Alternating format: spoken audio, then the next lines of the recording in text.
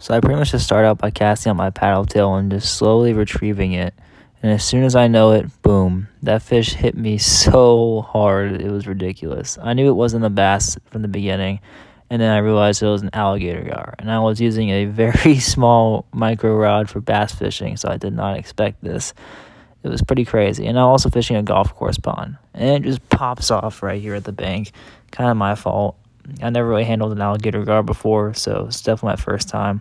I tried grabbing it, and it just kind of just swam off and did its own thing. So it swam off perfectly fine, and yeah.